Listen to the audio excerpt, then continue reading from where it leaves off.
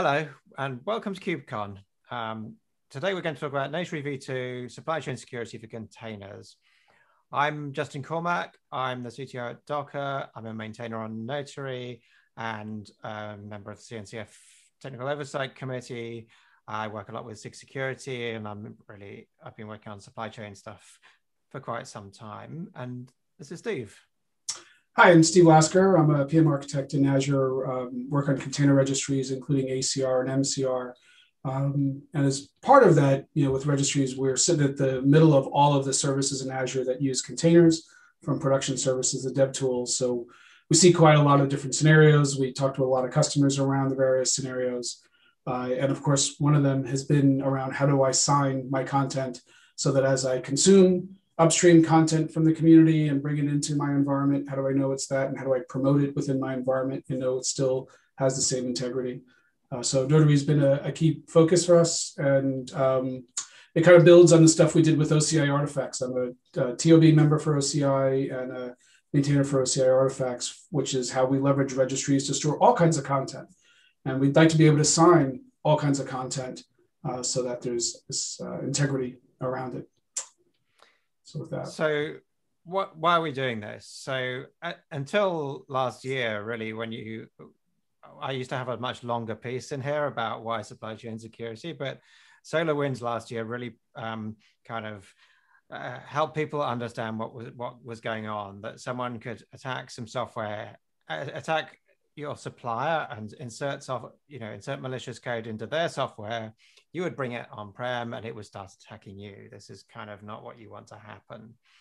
And it's really brought this into the sort of public view, and it's like something that people are much more aware of now. Friend of mine. And the SolarWinds one is interesting because it was this attack.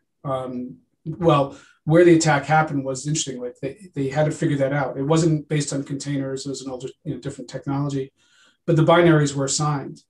So they were able to realize that this wasn't some kind of production deployment environment hack. It actually came from the build system, and having that signed content that was deployed gave them the forensics to be able to go back and figure out where the breach happened. And that's something we need to be able to bring to containers as well, so that we can know that when things go into containers, that we can, attest to their flow. So it was just interesting that breach affected so many different areas. One of the things about cloud native software is that and modern software in general, everything is controlled by software. So if someone controls your software, they control everything that's running in production, and they really own everything. And often if people want to attack, then sometimes the supply chain, build servers and things are the weakest link.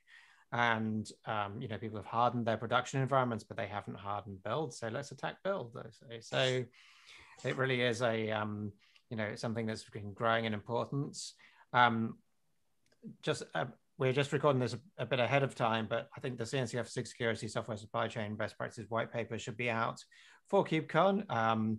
It's a really great bit of work if you want to have more background on supply chain. So take a look at that. And container security, I think it's kind of interesting because for a long time with containers, people just talk about things like, can I escape from a container? Like treating it like those boxes.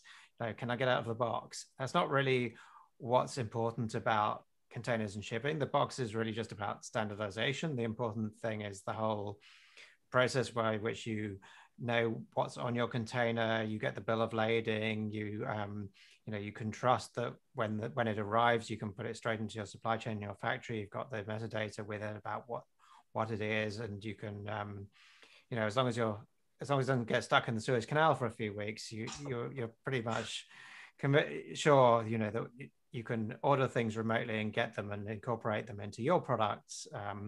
And then later, when you have a product, if you have a problem with it, you can trace back which components went into it, from which containers they were in when they were being shipped, and where they were at the factory. And we're trying to bring that kind of approach to containers. It was always something that was promised, but it's actually something that hasn't really been delivered for everyone in their day-to-day work yet. The interesting thing about this also is, you've got the containers on the left, and then you have this, bill of lading or bill of materials, if you will, that says what's in it. And like, okay, Justin could have made this himself on some, document, but there is a stamp on it, and the stamp has, an authenticity to it that says, no, this bill of lading was approved. The bill of lading represents what's in the container, and there's a level of trust associated with that. And that's what we're trying to bring with containers. There's a lock on the container that says it wasn't tampered with. There's a document that says what's in the container, the bill of materials. And there's a lock on the document, the stamp that says this is accurate. That's a really good accurate representation of what we're trying to accomplish here with container workflow as things move forward. So what are we working on? So Notary V1 was created back in the 2015, seems a long time ago in container land, when containers were pretty new, based on the update framework, which is a CNCF project. And it's been a CNCF project since 2017. So it's, one of the earlier projects. It's supported by some registries such as Docker and Azure and IBM and Harbor, but not everywhere. So users can't rely on it always being in the registry, which is kind of frustrating. It's got some users, but it never really was a widespread thing that the majority of people would actually use on a day-to-day basis. We learned a huge amount from the rollout, how people used it, what they tried to do, and all those things, which is really feeding into a lot of the design for V2. And some areas we really want to fix. These are some of them, but they're probably the most important ones. First of all, the signatures not being native to registries and compatible with all registries is a real problem. It was a separate database, and there were portability issues about moving the signatures around. Didn't have the APIs, but things were actually tied to the names of the locations. Nowadays, people use a lot of registries. You might get some images from Docker Hub. You might have a private registry on Azure. You might have JFrog on-prem. All sorts of combinations of registries and for different purposes and different stages of the life cycle. So that's really important now. Wasn't so important back in 2015. Where it was one registry. It was one, yeah, Docker Hub. That was it. Don't need any more registries. And part of this is that we continue to hear from customers that it's not just dependent on a single source of failure that's out on the internet that has nothing to do with Docker Hub. It's the network connections, but it's also the update cycle, right? We want to be able to consume public content, whether it be containers or package managers or other things, but we want to bring them into into our environment, into the environment that customer represents, and says, this is the environment that I trust. There's a security boundary on it. And nothing's randomly getting changed on me, even for good or bad intentions. But how do you promote that workflow? How do you take the content from upstream, bring it into your environment, promote it across your own environment, and know that content was never tampered with? Yeah, absolutely. Other issues were a lot of keys to manage. There was a separate set of keys for each repository, which when you were managing repositories at scale was really difficult to manage. And debugging issues was complicated. The introspection tooling wasn't that great. Security engineers assume that when something fails verifying a signature, that's probably a hostile attack that they've just thwarted. Yay!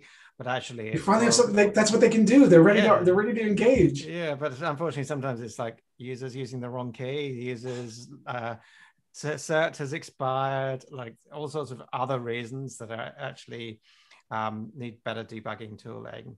But it's more the debugging tool, right? Also, it's just that balance of how complex does something have to be to solve a problem? Because the more complex it is, the more places for things to fail, the more difficult it is to use. And if it's difficult to use and complex, which got more failures, it's not going to get as much adoption. Also, I think it's important that people understand what's going on, and they can, I think that's what debuggability to me means, that the mental model of what's going on fits with the reality of what's really going on behind the scenes. And I think there was a few issues around that as well.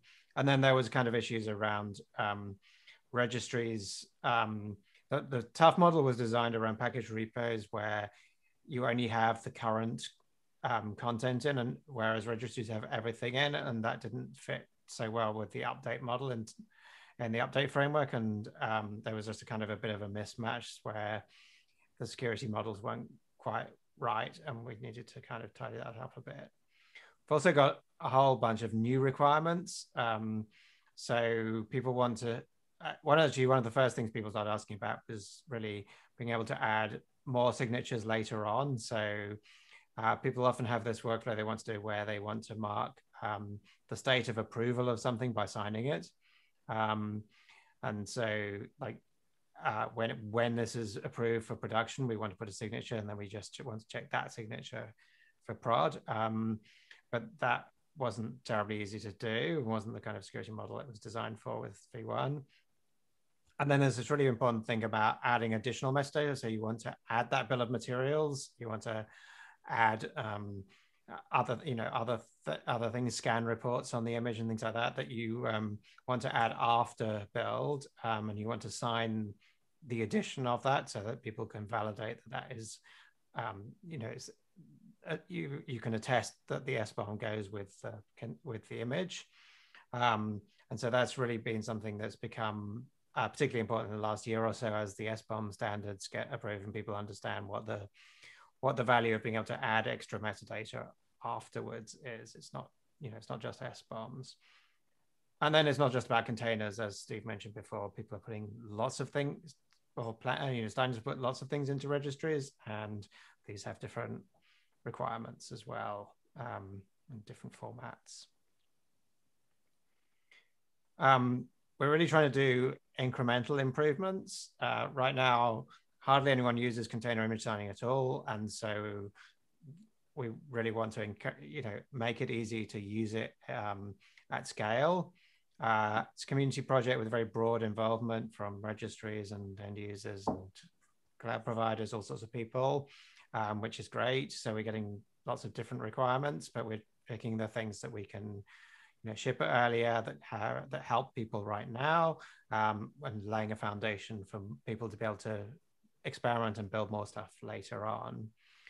We want to get the base infrastructure out there, standardization in OCI, and as well in terms of like how do we put the stuff in the registry, formats, extensibility, and then we also have tooling, which we're going to demo to you shortly. So our prototype tooling, and tools for policy management and wide availability and interop. But we want to we'll start with flexible base tools and build up. If people have specialized requirements and want to build specialized tools, that's great as well. It's the libraries. It's right. It's not just the tools. Like the tools will be backed by libraries and specs so that you can use these libraries in other scenarios that we hadn't thought of. I mean, like we're not trying to, containers are used in so many different places. We don't, we'll talk about Open Policy Agent as a Kubernetes solution, but we want to make sure that you can do wherever you're running containers, like with Containerd, libraries and so forth. Absolutely, yes. So the first stage work in progress design is being finalized. By the time you hear this talk, it might be finalized, hopefully. So we'll be able to give you more notes in the live chat while you're watching this. Kind of scope it as kind of equivalent to Git commit signing for containers. So it's like individual one-off signatures, not the kind of tough update, sign a sequence of containers type thing for now. Just give point in time signatures. There's going to be X509 support because lots of people some people have X509 infrastructure and people want to use that. Not everyone has infrastructure now, so we'll have some easy tooling anyway. There's lots of requirements we've got around having key management. For example, if you want to use a cloud key, a cloud service to manage your keys, or Vault or something like that, or you want to use hardware keys like the YubiKey I've got right here. Those kinds of things, so we've got a lot of people who want to use, remote key management, things like that. Notary V1 had some support, but we're going to have a lot more. Just want to make it more flexible. Like the whole idea is don't lock you in. If you've got a way for managing your keys, you should be able to use that. That's the main point. Yeah, and then as we said before, like OPA and Containerd libraries and all the kind of tooling we need to build this into tools like Docker and so on. so the plan is to ship a usable signing solution in second half of 2021, and support widespread usage. Then go ahead and iterate on that, work out what's working, what else people need, improvements we can make, all the things that people need to make it easy to use and widespread. While we're also establishing a working group specifically on pipeline security for software factories, which is an area where the guarantees that from Tuffin and Toto make a lot of sense, for actually guaranteeing that something went through the pipeline stages, and this software is one piece of a flow of updates of software that you're going to feed into your production systems. And that's intended to be signed, in CI, probably with ephemeral keys using Spiffy and things like that. So that's a working group that we'll have going also for future work. We're going to do a demo of where things are now. So this is really a demonstration of signing artifacts and SBOMs, and how things will work. It's not like picture perfect, but it's like directionally what we're looking at. Basically, we have container images that we're storing in registries. And the interesting thing is about how that is stored, because that turns out to be very generally useful for a number of different things that we've been able to put in registries. And up till today, or up until artifacts were created, the OC Artifacts project, people were stuffing all kinds of things in, but making them look like container images, like the old way we used to change the extension on the file when we try to attach it to an email. So what we're going to be able to do is support adding Notary v2 signatures into a registry that will be stored as a blob in that artifact, which looks like an image, but it knows it's a signature. The new thing that we're adding is the ability to add a reference from that signature to the image. And the directionality there is pretty important. If you notice, the image points down to the layers, and the signature points to its blob that contains the signature. But it also has this reverse lookup reference that says, hey, by the way, this signature is associated with that image.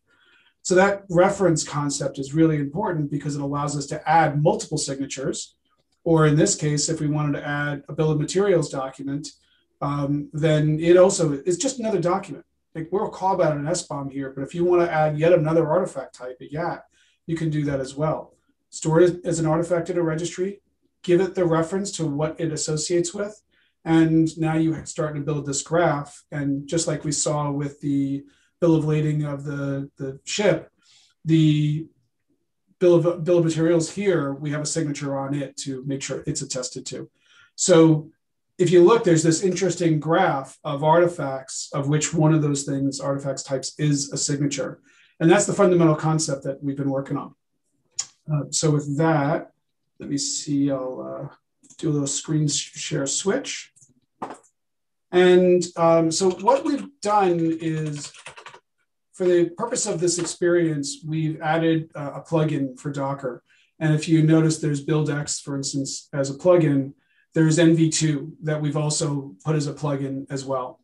So just to make things a little easier to not have to type Docker NV2 every time, I'm just going to create an alias. And I'm also going to just create an environment variable for my artifact name, the netmonitor v1 image. I'll just create as an alias. Now, the first thing we'll do is just kind of do a Docker build. So I'm going to build, and I'll tag it that fully qualified name. And voila, I now have an image in my images, the netmonitor image here. Now, we want to be able to support ephemeral clients that are boot up each time they're being run, so they're always on a refresh state. But we also want to be able to support signing before it ever leaves that environment. So what I'm going to do is enable Notary. And again, these are just temporary names. Naming is hard. This is just what we've done for now. And then I'm going to say Docker, Docker Notary sign. And what we're doing is signing it with a key and a cert. And I'm just saying, here's the image that I want to sign. So we generated a manifest, we signed it, and the signature itself was saved locally so that we can push it later. But the idea is now I've got an artifact that's signed locally. So now I can say Docker push. And because we have this plugin that we've extended for Docker, which is, it represents the experience we're shooting for, it'll change, but an example, that what we've done is we've pushed the image and the signature, and there's a link between the signature and the image. So now I've actually already pushed that graph into the registry. So we talked about a set of libraries that we're adding. Let me just see if I can paste that more clearly. One of the libraries we've been using around artifacts is something called ORAS, OCI Registry as Storage. It's something a couple of some folks put together to enable this experience. And we've added a discover API that says, let me discover the things that are associated with that image. And we'll just output through jQuery to get a better view of it. So what you're seeing is, here's the image, and we've got a collection of references. And if we look, here's the manifest of that there's one reference in here. In this case, it is an artifact type of CNCF Notary v2. There's the signature in a blobs collection, and the manifest collection points back to the digest of that image. So that kind of gives you a pretty powerful experience that I can now push these two things into the registry. Now, that's great. We've got the image, we've got the signature in the registry. If I want to get rid of, actually, if I want to spell images right. So we've got that here. If I want to Docker -f, we'll just kind of cheat. And of course it'll, so now if I do minus A minus Q, not minus A minus A, you typed it wrong, you mistyped. What's that? You typed minus A minus A, not minus A minus Q. Oh, did I? Yeah, I'm just, anyway. So I don't have anything, I got nothing on my sleeves, right? We only have the registry running is the point here. So now I want to simulate another client. So I'll say Docker pull that image. And what's happening here is it's saying that, oh wait, I've got my signature already set up. Sorry, hold on a second. See, this is the demo failure. Let me fix one thing. I jumped ahead. So let me reset that.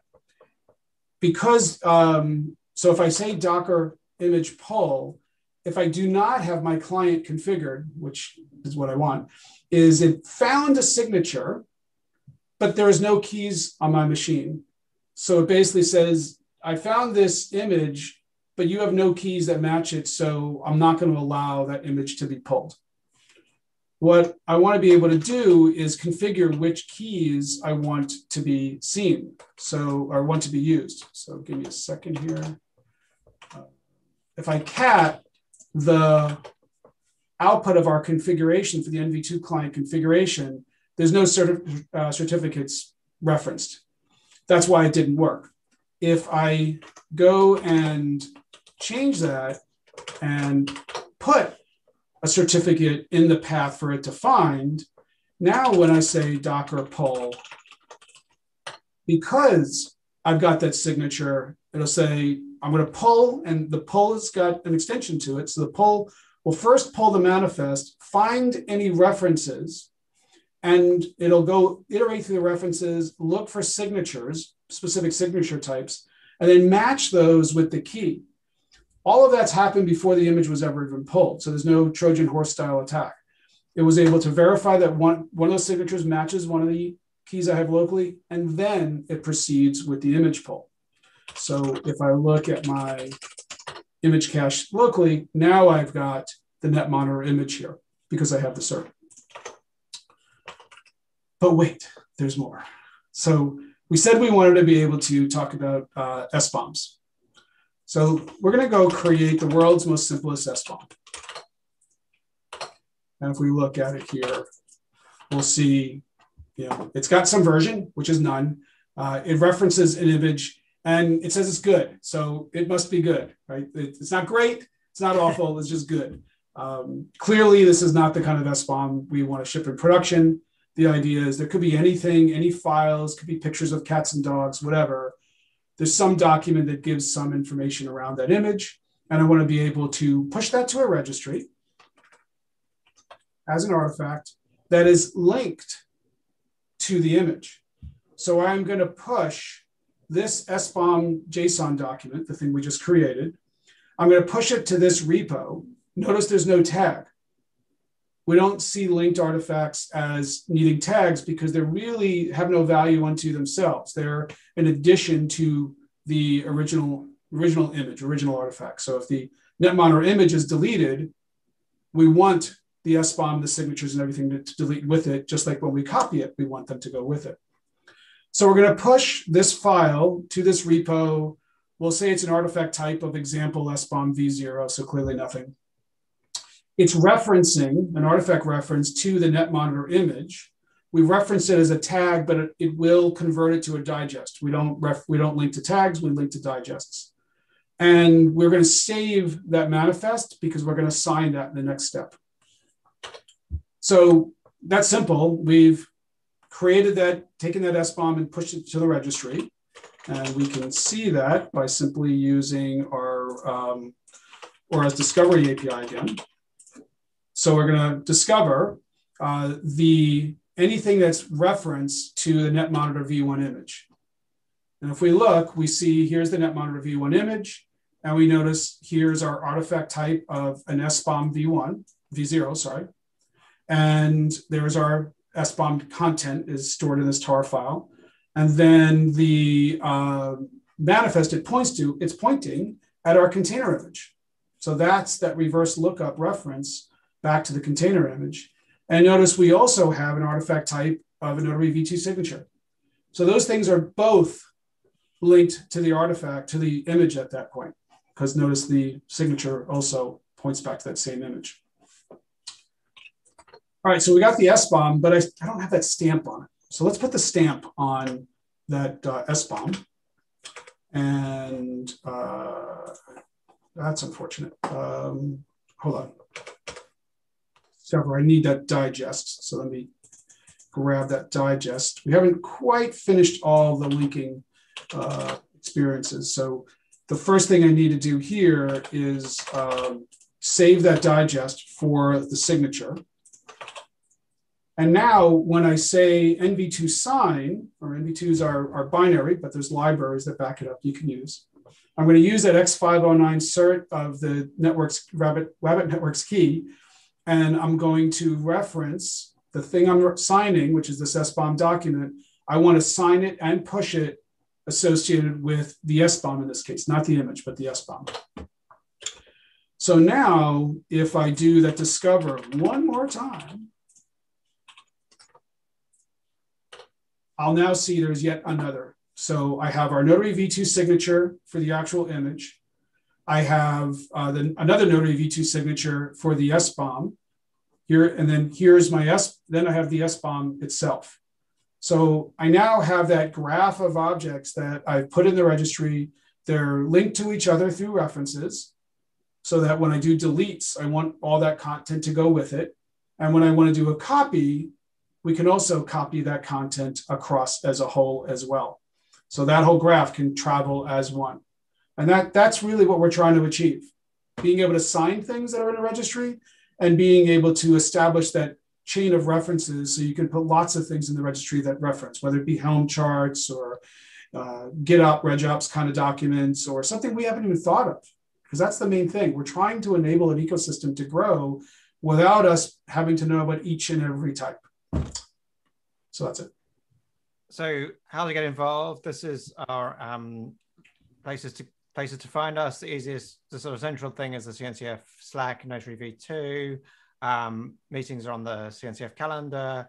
Projects on GitHub, meeting notes. It's all everything's open and available. The recordings are on YouTube. So please come along and get involved. Come and talk to us if you're interested. And we'll be in the chat with more to tell you about what's going on right now rather than a few weeks ago, because everything's moving pretty fast right now. So thanks very much.